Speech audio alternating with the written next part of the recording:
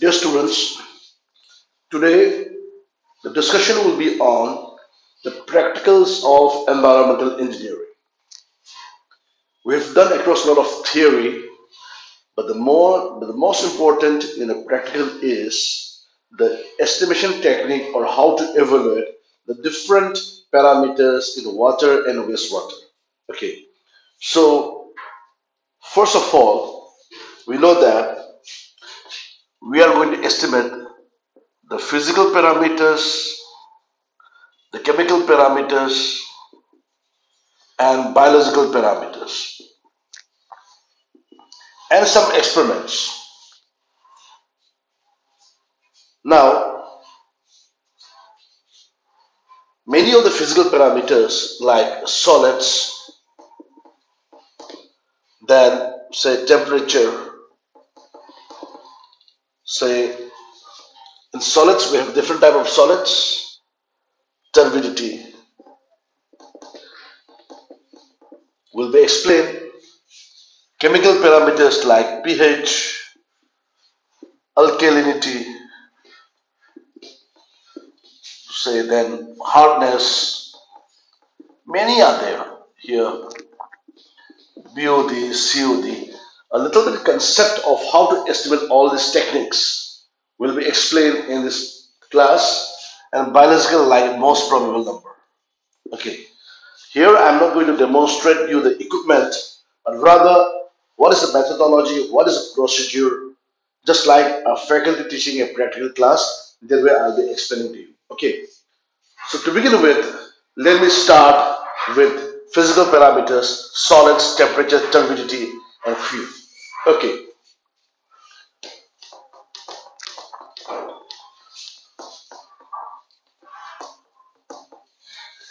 Number one, solids. I'm going to make it a very shortcut just by drawing a chart. First, let's imagine you brought a sample of water. Okay, this is a sample of water. The sample of water, what you'll do is you try to make it in a funnel and then filter it out, and you have another filter.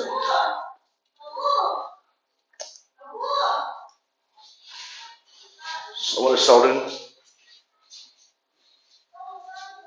So this have a filter paper. This is filter paper,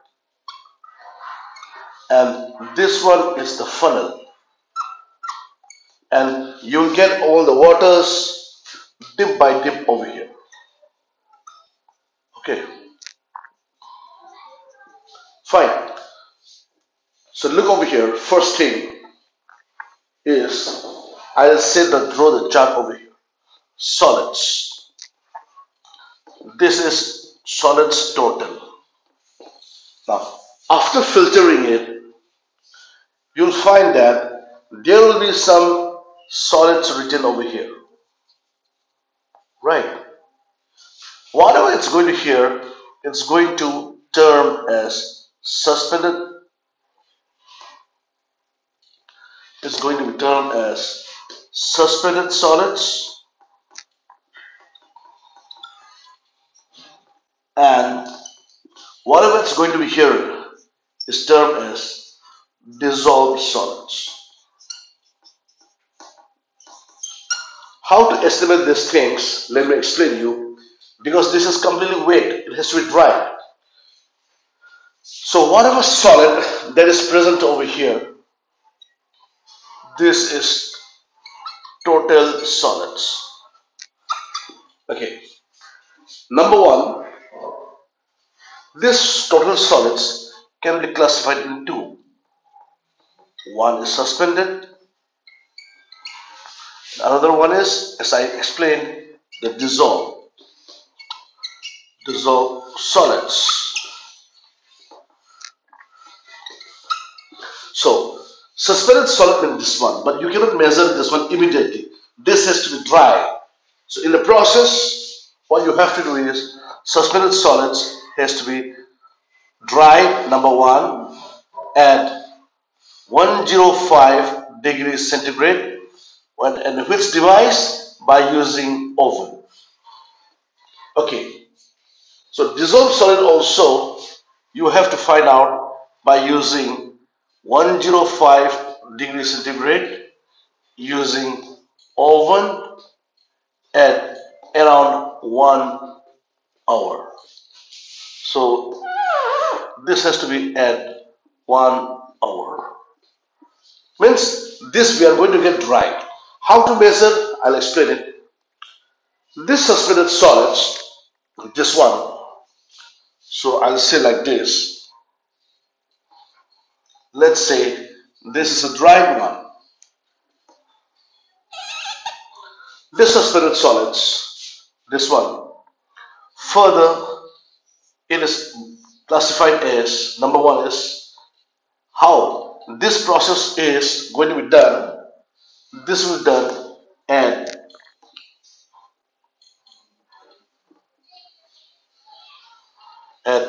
550 degrees centigrade at around 2 hours, and it will be in, the device is called muffle furnace. Okay, muffle furnace. So after the muffle furnace, this will become completely, this will be there, but some of them, they'll get evaporated. They'll convert it into gas, and only some few will be left. Okay, only few will be left. I'll come and explain. So one part is called, the evaporated part is called volatile suspended solids. Because it is volatile, it is gone up after burning it. This one we are igniting. Okay. So, or we call it VSS. Whatever the left behind, we call it, the left behind, we call it volatile fixed solids. Or sometimes we call it fixed solids, or S, or sorry, not volatile. Fixed S residue suspended solids. This can be termed as fixed suspended solids. Okay, is that clear? The same thing, fixed means, and sometimes this is also called inert.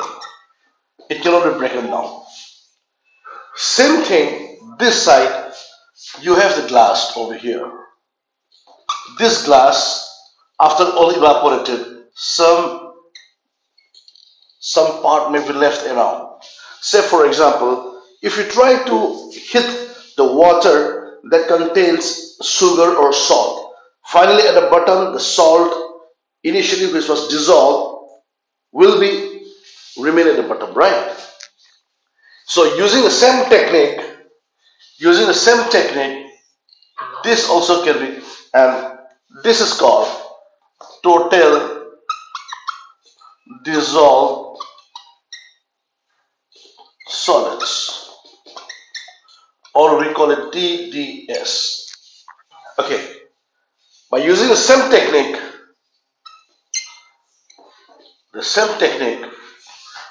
this can be broken up as, again, volatile dissolved solids, or VDS, and this will be fixed dissolved solids, We call it FDS. Is it clear? See, initially you brought some sample. The sample is filtered out using a filter paper. Whatever stop over here is going to be suspended solids. Whatever pass through is going to be dissolved solids. So total solid is classified in suspended solids and dissolved solids. This suspended solid further, if you ignite by using muffled furnace at 550 degrees centigrade for 2 hours by igniting, some will get evaporated, burnt away. Those are called volatile suspended solids or VSS. Whatever left behind, it is called fixed solids or fixed suspended solids. The same thing on the other side, whatever you have this dissolved part, if you dry it by using oven, you'll get total dissolved solids. At the bottom, all the water will get evaporated. By using the same technique of muffled furnace at 550 degrees centigrade for 2 hours by igniting, you will get two different sections, same as these two. So one is volatile dissolved solids and one is fixed dissolved solids. Okay. Now, this volatile solids and this one, this is called total volatile solids. The combination of volatile solids in a suspended as well as dissolved, both of them is going to give the total volatile solids. It's just a calculation. So this is total volatile solids. And this one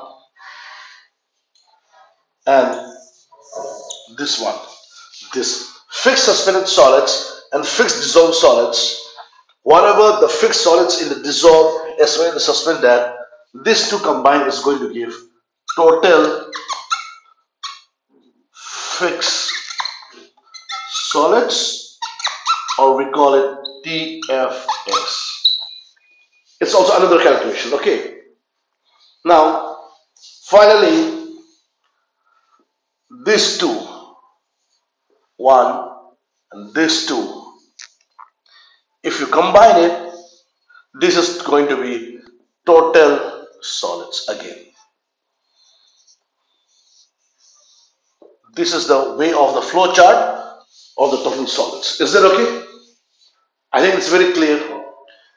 Now, to have some precaution, let me tell you, when you pour this sample out over here, when you pour it over here, you have to keep it. Okay, right? Number one, for the precautionary measures, don't filter more than 5 minutes. The reason is, if you keep on coming out, if it keeps on coming out, if you make it more than 5 minutes, the quality of the filter paper may deteriorate and it may penetrate out the solids. So don't make it more than 5 minutes. If it is more than 5 minutes, stop it, and what you can do is, if it's very, very concentrated, you can dilute it and you can do the experiments, but don't make more than 5 minutes. Is it clear? And the sample can be around 50 ml to 100 ml.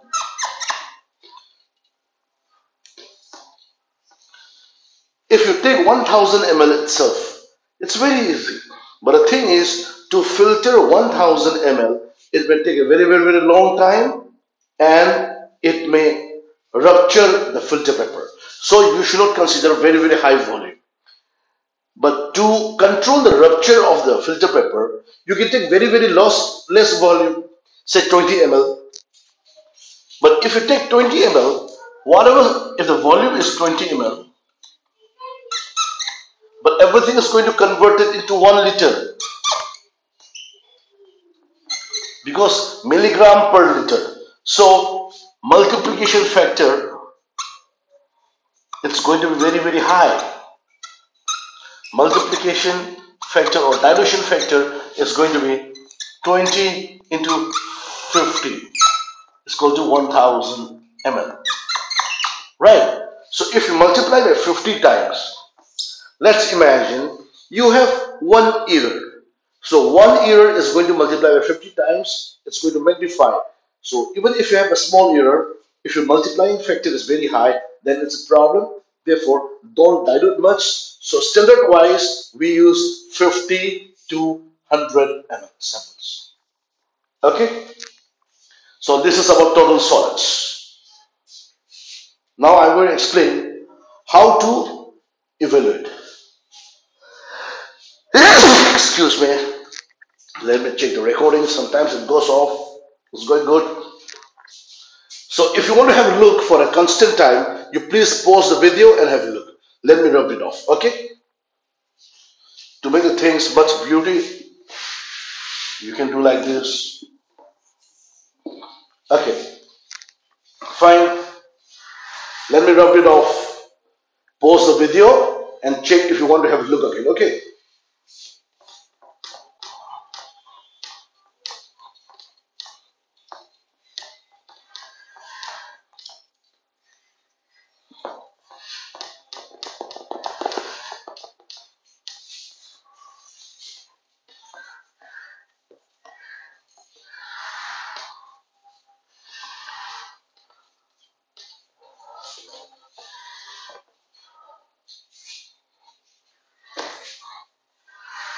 Probably it seems like the green color is very, very dangerous. It's getting a lot of dark things over here.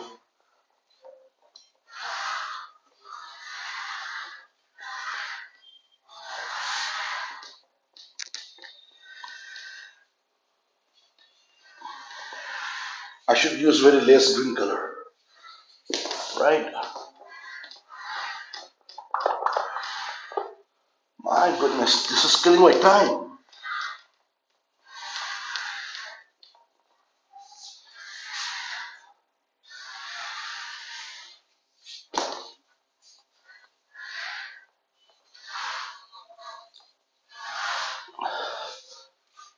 In your comments, some of you also can suggest what chemical to use to clean these things in a very short period of time. It's very painful.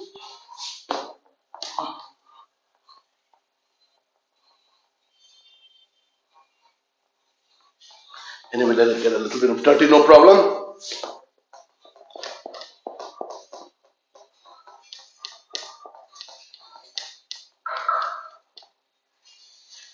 Can you please see? Now for the calculation, I'll just give an example. Okay. A sample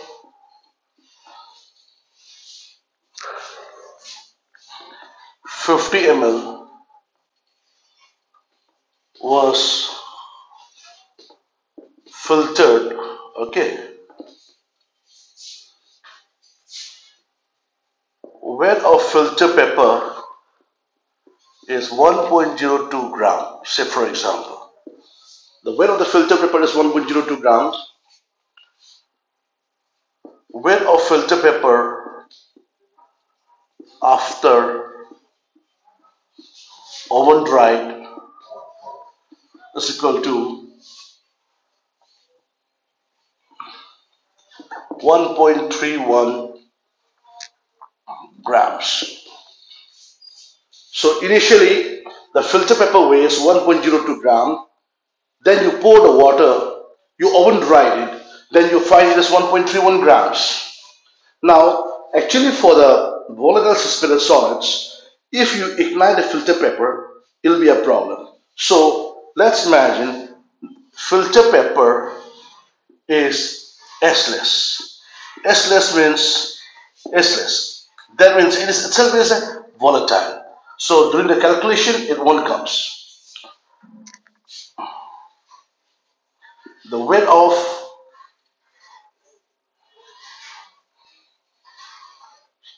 sample after furnace, let's say it's going to 0.25 grams.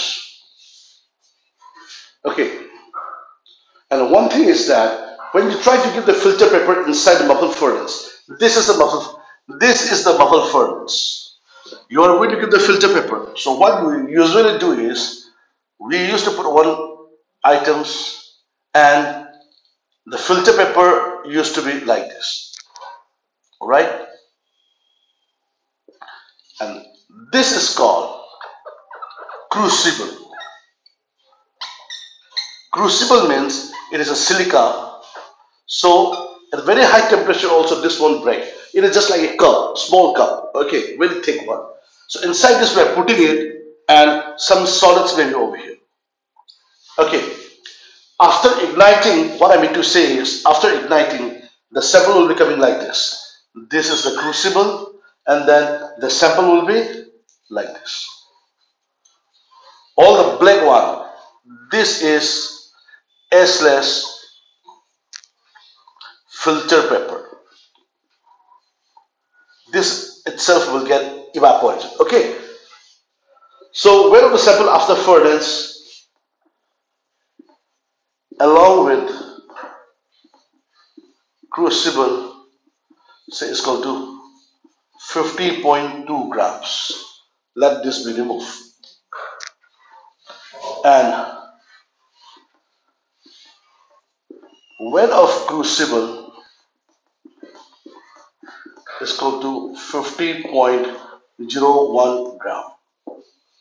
Let's see. So the given question is, they have done an experiment. The weight of the filter paper itself is 0.12 grams, sorry, 1.02 grams. The filter paper after drying, it is 1.31 grams. Filter paper is aceless. Weight of the sample after the furnace along with the crucible, that means this one is 50.2 gram. Okay, weight of the crucible is 50.1 gram. That is only the crucible is 50.01 gram. Now I'll show you how to estimate. Okay, number one, this is the weight of the filter paper. Therefore, total suspended solids will be whatever there is the difference between these two. This will be the total suspended solid. So this filter paper, in addition with some solids, it comes 1.31 gram, right? So total suspended solids is equal to 1.31 minus 1.02 gram. But this is in 50 ml.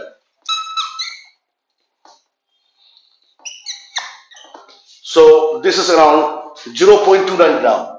0.29 gram per 50. It is very, very highly concentrated. So 0.29 gram in a 50 ml means you have to convert it. So it is 0.29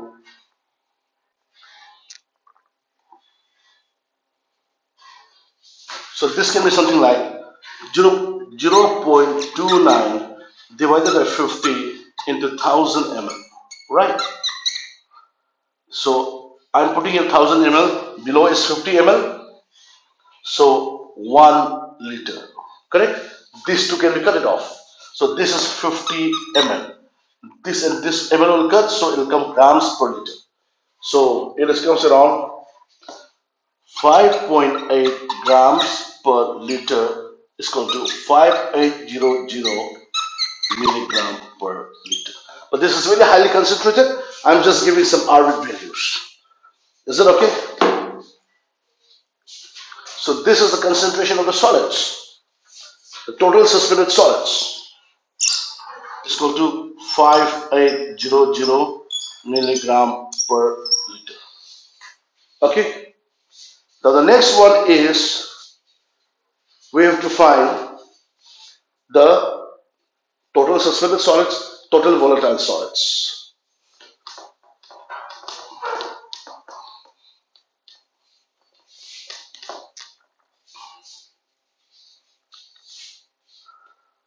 So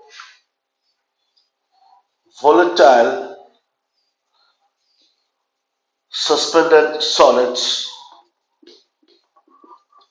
is equal to that 50.2 minus 50.01 divided by 50 ml into 1000 ml. Correct? So this is 0.19.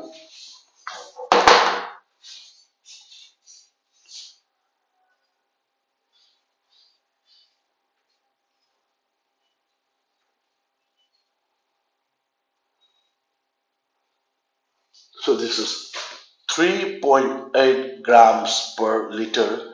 It's called to 3800 milligrams per liter. This is number 2. This is number 1. Is it okay? Clear? So now I find the suspended solids and the volatile suspended solids. What about the fixed solids?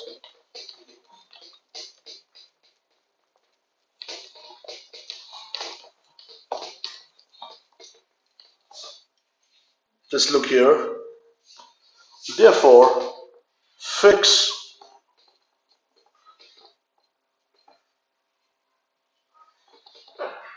I made a mistake. Whatever is left behind, total minus total. This is not volatile. This is not volatile suspended. Sorry. Whatever this is fixed suspended solids. Okay. So volatile suspended solid is equal to total suspended solids minus fixed suspended solids. Whatever the total solids minus fixed suspended solids, this is 5800 minus 3800 is equal to, that is 2000 milligram per liter is volatile suspended solids. Finished. Similarly, you can find for dissolved solids. Is it clear?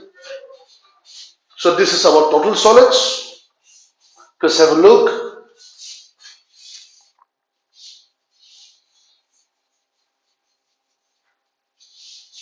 Let's have a look.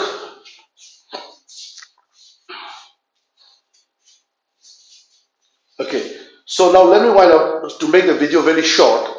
Let me finish this total suspended solids, and I'm going to continue with or I'll do with turbidity also here. Turbidity will be fine. So let me continue with turbidity also. Okay, one of the physical parameters of this one.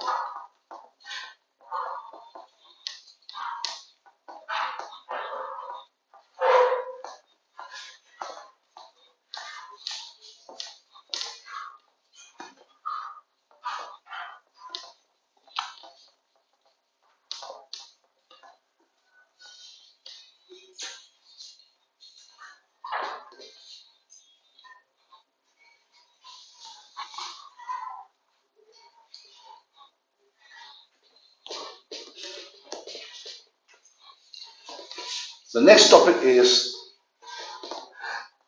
turbidity. I'm not going to explain much about what is turbidity, but rather I'm going to explain how to estimate the turbidity. Okay. So for the turbidity, let me give you a little bit small introduction, not much.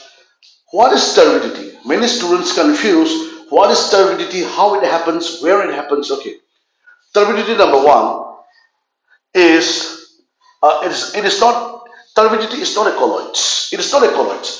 Turbidity is a phenomenon. Okay, please remember. The moment I said what is turbidity, students said, sir, colloids. No, colloids is not turbidity. The phenomenon is a phenomenon of what? Of light not able to pass water. This is called turbidity. This is a phenomenon.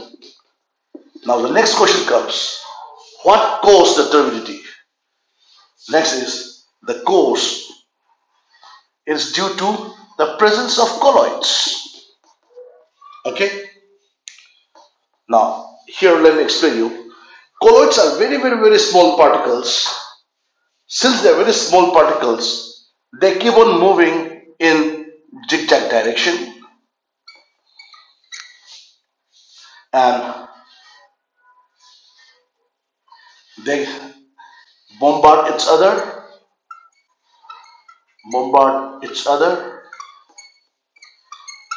due to same charge. So when, say for example, you may be able to see the whiteboard, but if I keep on moving in a zigzag direction like this, you may not be able to see the whiteboard. Plus, why I am shaking? Because I carry the negative charge. The another particle colloid is also carrying negative charge. So these two are negative charge. When the moment they come close to each other, they repel. The moment they repel, it comes down.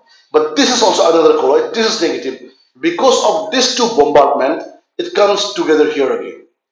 This is also hit by another one. But they come closer here, they go, because of the repulsion, they got again repelled. But this is also repelled by another one, so they comes closer, again they repel. So this continuously bombardment makes them move in a zigzag direction. And they are not able to settle down because they are very small. Colloids are very small. Okay. And this zigzag direction, technically, we call it the Brownian movement. Okay, so this caused the water not able to pass the lights. Fine. So how to measure the turbidity? We measure it by using different equipment. So right now, some of the equipment is number one. Right now we are using turbidity meter. Simple. But we should also know in the past what are our technology we have used, even though we don't use anymore. So some of them are Jackson's turbidity meter. Just turbidity meter. Just try to know the name. Okay. Turbidity meter. Okay. And what is the unit? The unit is NTU is the unit. It is also called nephelometric turbidity unit. Okay, fine. So this is about turbidity. And how do you remove it? How do you remove it? By using the process called coagulation and flocculation. Coagulation, flocculation, differently I'll explain in another way. Okay? And what are the coagulant you use? Coagulant we use is like alum, ferric chloride, etc. Okay? So this is about the slight things about the turbidity. Now let me explain how to use the turbidity meter. In YouTube's or in some Google class, you can find many turbidity meter. It is measured by using the turbidity meter. So the procedure, let me explain you. Okay.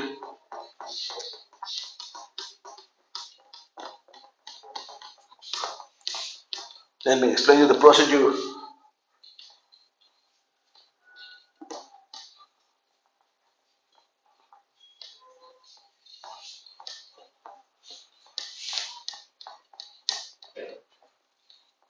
Very simple.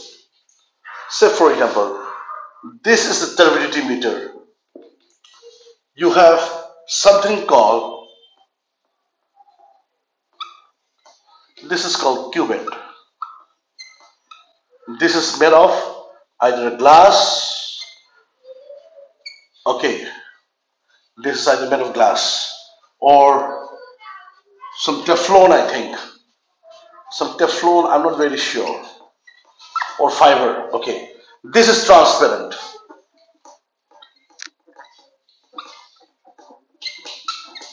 So what happened is, in this one, the light will come and it will go out, and all the scattering over here, this is measured.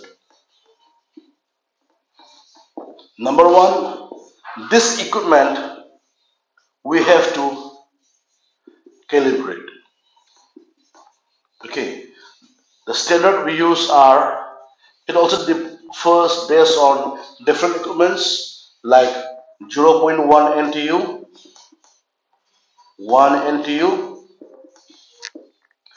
10 NTU,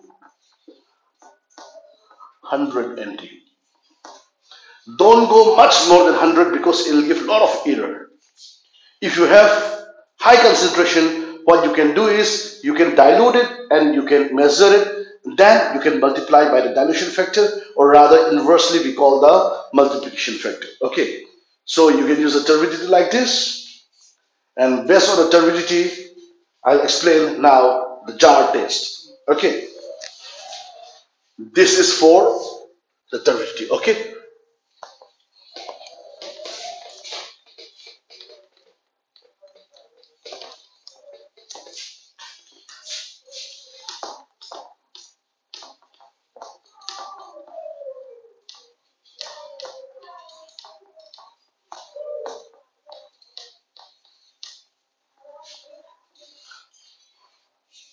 we have the jar test. Let me see whether this recording is still going on. Okay. Now, this another one is called jar test. Jar test means actually you will have a lot of beakers, and then on the top, these are all jar. This is a blade,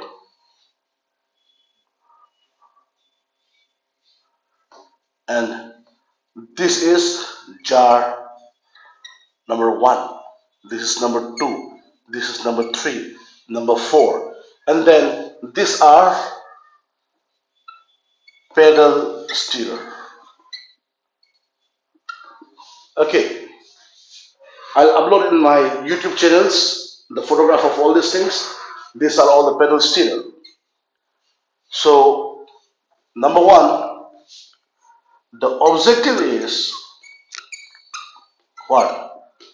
To find optimum dose of coagulant. We have to find the optimum dose of coagulant for maximum turbidity removal. Number 2, it's also to find optimum pH, because what happens is turbidity also depends on the pH of the solution and the alkalinity of the solution. All these things I'll explain in another class, environmental part 1, that's still to come in the next semester. But for this, I'm just explaining from practical point of view. Okay, so now object. The next one is methodology, method, or I'll say procedure. So number 1, all the jars are filled with same sample. Okay. Number 2, add coagulant. Add coagulant. Number 1. varied dose. Varied dose means, say, you can add over here 1 ml, 2 ml, 3 ml, 4 ml of alum which is already mixed. Okay. Number two, another experiment, it may be varied pH but having same dose of coagulant. Okay, you add the coagulant. Number three, you rapid mix for 1 minute. The objective of rapid mixing is to homogeneous the sample with coagulant. So it has to be rapid mixing for 1 minute so that all the coagulant will be sprayed on top of all your samples. Okay, so it will be scattered everywhere. Is it okay? Then number two, you do a slow mix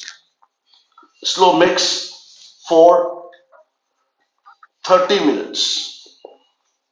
The reason for slow mixing is to form the flocks, the agglomeration of the flocks. This is for agglomeration of flocks.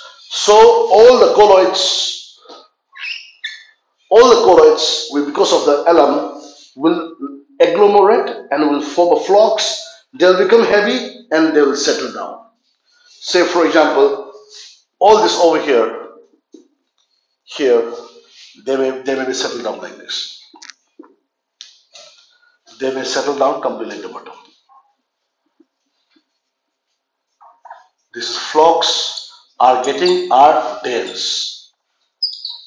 Okay, DENSED, dense, and so you can see clear water. Okay, is it clear? So this is the way to do the experiment. Over. After finishing, you have to estimate the turbidity of all these samples. You have to estimate the turbidity of all the samples. Okay, so let me rub this part.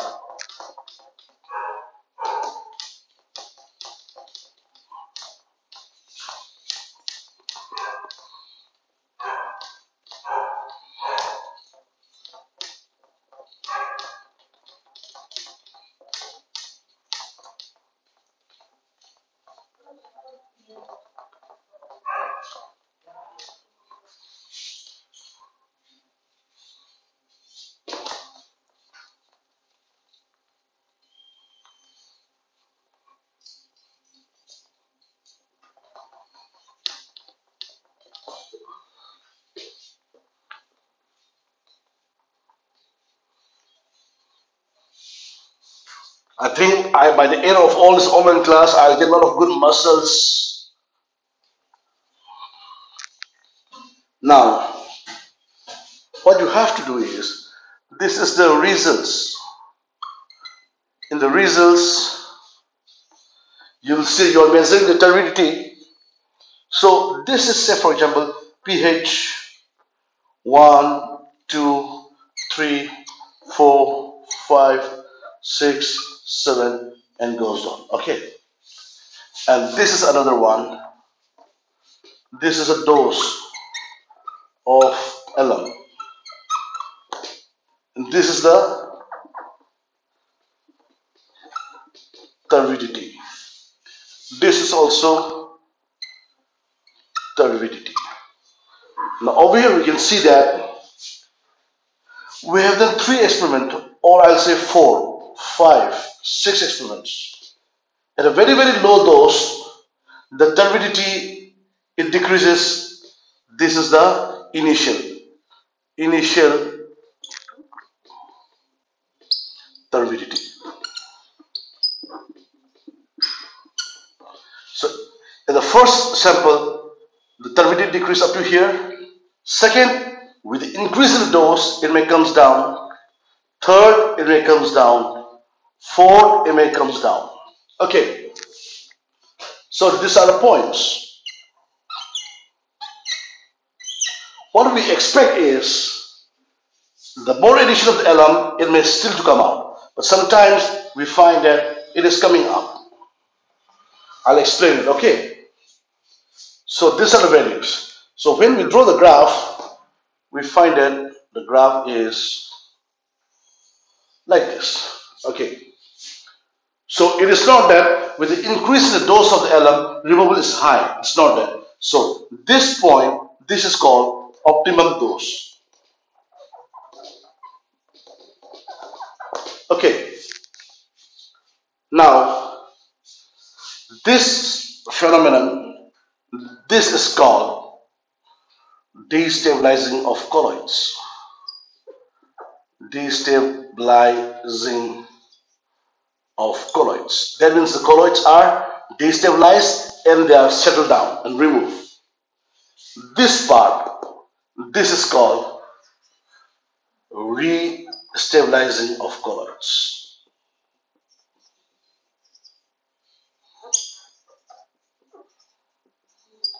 All these mechanisms can be explained by the concept of double layer theory. But here I want to explain the double layer theory. This is practical. Okay. So optimum dose is, this is the optimum dose we want to find out. Is it okay? For a pH, similarly, it also depends on different pH. At acidic pH, removal may be very less, 2 may be less, 3 may be correct, 4 may be high, 5 may be high, 6 may be high, 7 may be high. So you may get the graph like this. Or you may get the graph in different ways based on your sample. Okay. So if you say like this, optimum is this or this can be the optimum pH. Is that clear? So the objective is to find optimum pH. Now, for any experiment, then you can do all the experiment at optimum pH, so that you will get maximum removal by a particular dose of the alum. Is that clear? This is about the turbidity and the colloids.